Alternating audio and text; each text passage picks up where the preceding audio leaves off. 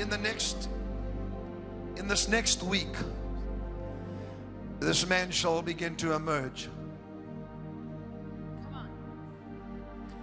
And in the following 2 weeks, which is a 3-week period, he shall slowly come to the fore.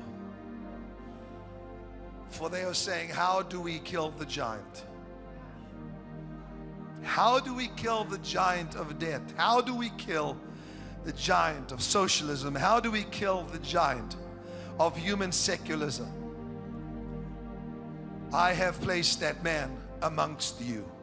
And God says, once you recognize the man that I have raised up, pray. For the enemy will do everything in his power to put a witch in the White House. Did anybody hear what he just said?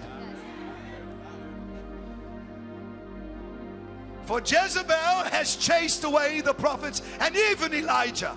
Come on. Now I have said, go back.